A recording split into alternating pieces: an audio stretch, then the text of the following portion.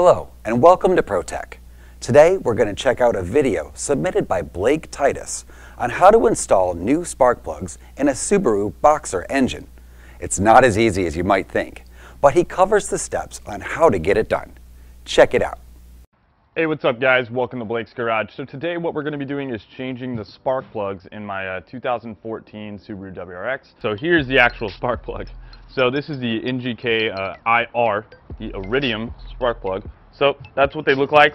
We'll go to the car and get down to getting to the old spark plugs. Alright guys, so the first thing we're going to go ahead and do is remove the battery from the driver's side of the car. So we're going to go ahead and take these two bolts off, and then we will take the battery terminals out and get this out of the car. So this is a 10 millimeters, so we're going to go ahead and put that on with a deep socket and go ahead and remove the bolts.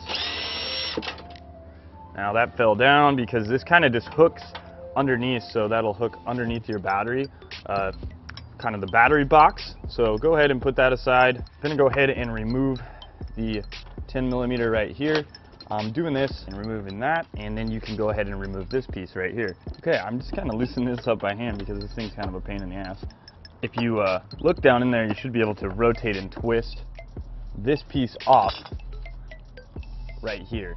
So if you look right there, it kind of goes down. I'm just going to leave this on. Not really sure how this comes off. Go ahead and remove the red cover off the top of the battery. Take your 10 mil and loosen up the positive terminal, making sure not to short it out on anything, especially if you have not taken the negative side of the battery off first. Now that we have that removed, we can go ahead and remove the battery. Just go ahead and pull it up and get right out of here. Look at all that nasty stuff. Got to get that out of the engine compartment. Yeah. What I'm doing is I'm going ahead and taking this air pump off. Now you may or may not have this on your car depending on what year you have. Mine's a 2014. You got this little like cover piece right here. This goes on here on the front. In this area right here, there is a plastic screw, so you can go ahead and just take this screw and just twist it out. That's just going to back right out of there. So after that, this just pries right off the front. You pull that off. These two little tabs right there are connected to this spot right here. So just pry it off and boom, pops off. You have three 10 millimeter bolts. There are here going in this spot. Probably barely see it right in there. There's that one. Right down there at the bottom of it, there's another one. So it's kind of immediately like in this area. So if you can see, take it out right there. Went ahead and disconnected the wiring to the pump. There's a little clip that retains right here. So you can just take that clip, pull it out of that little area. On the back side of it, it's just like most clips on these cars, there is a spot to press. So just depress this area right here and it should just come right apart. The grip on this, I'm going to use some lineman pliers, pull that, and then this whole pump assembly should just kind of come right off. Now I'm doing this to access the back driver's side spark plug. Taking my lineman's, that's where I'm going to squeeze this little clamp right here. You guys get the idea. It's coming right out of there. Okay, now I can go ahead and kind of just remove this pump from this area. You can see that was the factory harness right there. That's the clip. That's the pump itself. A little tube that goes to it, and you got that part too. So you could remove it right there if you wanted to as well, and leave that other part on. All right. So right now I'm just removing that bolt right out of there. Take that. Now you can see this thing's kind of floppy. Yeah, guys. So that works fine. You can kind of just take this piece, kind of just move it up out of the way. Right there is where we're trying to get to. Now before, that was completely covered. So if you drop this down, boom, you can't see that at all. So, you know, moving that out of the way, I think that is going to give us a lot better access, and we should be able to get to that plug a lot simpler. Alright guys, so I have a 12 millimeter socket. I also have this is on a 1/4 inch drive, so it's very small. Reason I'm doing that is it's a very limited space down there. You can go ahead and take that socket and put it onto the 12 millimeter bolt and then break that loose. So that broke loose pretty easily. Okay, and then from there, I'm just going to back it out by hand. Alright guys, so I went ahead and hand undid that coil pack right there. Now, I just pulled it out just a little bit. I have not undone connector yet, because I couldn't really get to it. I just rotated it like 180. You may have to do this to get it up and out of the frame rail. Like that. And then boom. Comes right out of there. Okay, now, I mean, technically I don't even really need to remove this, because I can just set it out of the way. And then we can try to, I mean, I'll remove it. Why not? Why not, guys? Why not? Screwdriver. Pry up in this little spot. Right, huh? Just tug, and boom. Pops right out. There's your coil pack. Now I'm just gonna do one spark plug at a time. I don't find any reason necessary to go to the next. This is what the coil pack looks like though. Okay guys, so maybe you can kind of see here what I got going on. So I got a socket wrench, got a very long extension. This is probably 12 to 14 inches. I'm going down to 1/4 inch drive, and then that readapts to a 3/8 inch with a knuckle. Now I did that just so I could get in there really tight, get a little bit more angle. You could probably do it 3/8 all the way. I was gonna try to see, like, because I mean you could actually get in there really tight like this if you wanted to with the small wrench, but I thought why not just get out a little farther, you know, have a little bit more room. So I broke that loose, busted my hand right there. That felt good. And so now the spark plugs are loose, so you can go ahead and just back those out. Let's spin that spark plug right out of there, almost loose. Kind of show you what I got going on here. So it's just like that. Get an idea of how that was in there, just like that. Alright, so now go ahead and take a look at our plug for the first time. Okay guys, so if you can tell, hopefully you can, that is pretty disgusting. That is like running super rich. You want it to be like almost tan. That's like really dark brown. So I'm at 44,000 miles. These are the original plugs. Subaru recommends you to replace the plugs at 60K, which sounded crazy to me. Why not just go ahead and change these out? Can't hurt anything, and it looks like that is the proper choice. So now we're going to go ahead and put the new plug in there. Alright guys, so I went ahead and checked the gap on this plug. It's at 030. So that is the factory spec, and these are pre-gapped, but definitely just make sure just to check it. You want to be careful though, because you can definitely break off that iridium tip super easily if you're using a like standard type of gap checker. So feeler gauges are a good idea to just put in there. It's not super necessary, but I'm just gonna put a little bit of anti-seize on the threads here, just a slight amount, just because I always worry about that with an aluminum block. And with steel, you could have an issue to where, you know, this could get stuck in the aluminum and seize up, and you don't want that. Also, I like to put a little dielectric grease onto the actual porcelain itself too, just so it doesn't stick to the boot. It's a good idea, you know, just in case those things get hot. I've always done it on other spark plugs. Not sure if it's super like a necessary thing to do on Subarus, but I'm gonna do it because it can't hurt.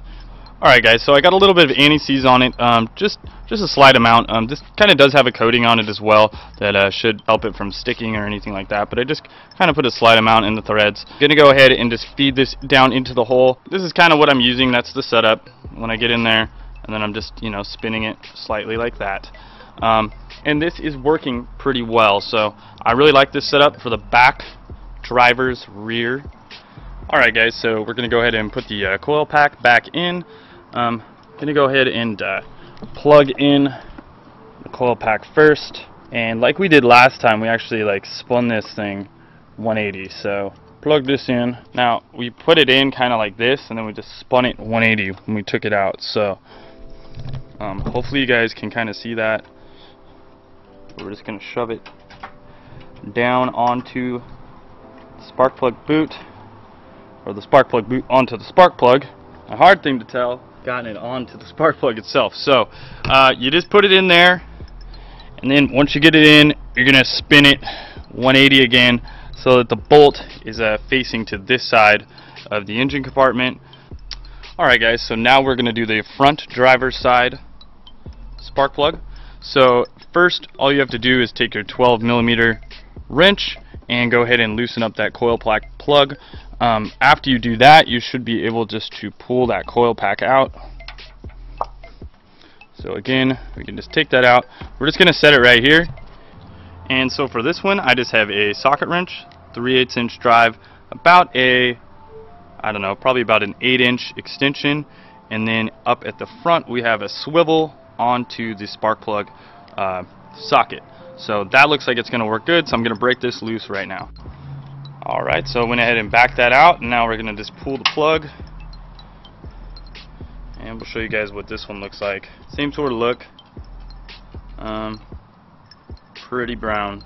Alright guys, so this is the setup for the passenger front. This is what I'm going to use to put it back in. And this one was very straightforward and easy. Alright, spark plug back in, so now we can go ahead and reinsert this coil pack. Alright, once we have that tightened down, we can go to the next side. Alright, so now that we got that spark plug boot back on there, we can go ahead and put this screw, or this bolt, back in here. So we'll go ahead and just put that back in. That was the small one that you removed. It looked like, well, before I dropped it, it looked like that. Luckily it didn't go too far. Okay, this is what it looks like. So should remember you took it out. So okay, now we can go ahead and take this ugly ass pump and put it back in. So this kind of went around the bottom like that, and this part of the pump goes into this little tube right here. So that's the first part we're gonna do. So we'll just kind of arrange this in here like it was before. Put that into its spot. Take your pliers again and squeeze down firmly on the clip. Once you got a good grasp on that, you should just be able to wiggle the tip right in that hole. There you go. Alright, so this is the first one right here. There was one down below, which you can kind of see right here. There's one right here. The last bolt to put back is right there, so we can go ahead and put that in. Okay, now for the cover piece, we can go ahead and put this back on. It's just those little clips go right on to that portion right there, and so you just clip it on real quick. Now it kind of looks aesthetically pleasing, and then you can go ahead and put this plastic little screw back in there. And I mean, that thing was pretty much just in there hand tight. So also you can't forget to hook this back up. So kind of get this out of the way for a second. You want to just go ahead and hook this up. It was underneath like this. See that the pump's all reassembled, that part's all hooked up. So now let's put the battery back. Alright guys, so real quick, we're just going to go ahead and take our air filter assembly off. You just kind of snap these out. Alright, so go ahead and remove those Allen heads real quick. Once you do that, you can go ahead and remove the 10mm bolt at the bottom, 10mm bolt in the front, and pull the whole cold air intake off. Alright, next you can go ahead and remove the MAF sensor. Just push down on the clip on the top. Boom, just like that. Now we can go ahead and remove those bolts, and we'll get this out of here. Alright, we can go ahead and remove the air intake assembly. I didn't take all the hoses off, but I'm just going to pull it off right from the turbo inlet. Pull that off. That should all come out. The heat shield out as well, and then we can access the spark plugs. This bolt right here, once you take that off, you can gain access to the coil pack, and once you get to the coil pack, then you can undo the spark plugs. This one should be pretty straightforward. The one behind it may be a little bit more difficult, but we'll get to that next. Alright guys, on this side, I went ahead and removed the coil pack from right here. I'm actually going to do both coil packs at the same time right now, so I'm going to remove this one as well. I just used a wrench, a 12mm wrench, to get back in there. Now I'm turning this again 180 degrees, and then I'm spinning it up. So you can see originally it went in there like this. That's how it's bolted in. If you spin it 180 and then flip it up, they come out super easy.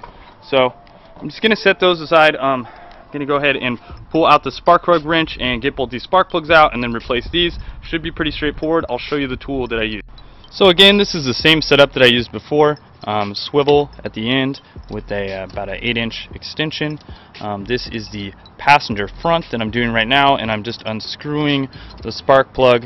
It should come out of here in just a second. Show you what this side looks like. Alright, just pulled this one out. Looks just like all the rest. It looks brown, which is good. And you know, it looks to be intact. So we'll go ahead and throw a new one in there. Okay guys, same setup on the last one. Use that. Use this same setup with the spark plug socket. This little swivel, same extension, and just put it on there. Spark plug came out. That's what it looks like right there. And we'll go ahead and put that one back in. The passenger side is definitely much easier. Hardest one to do is the driver's side rear. Okay guys, so the spark plugs are all in. Now we can just go ahead and reinstall the air intake box and get everything buttoned back up, but that's pretty much the whole job, so cool.